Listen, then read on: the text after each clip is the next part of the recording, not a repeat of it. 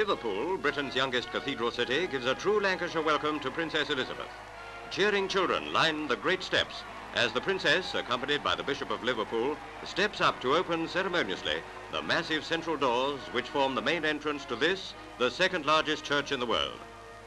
Entering through the great Rankin porch, the Princess and the Duke move into the giant aisle and see the beautiful stained glass window dedicated to King George V, the Princess's grandfather. In Bristol, Princess Margaret is escorted by the Lord Mayor on a visit to a children's home, part of a crowded programme of civic engagements. Meeting recruits to the city's nursing service in training, she expresses admiration for their qualities of unselfish devotion. Cheered all the way, the young princess fulfills with grace a pleasant royal duty.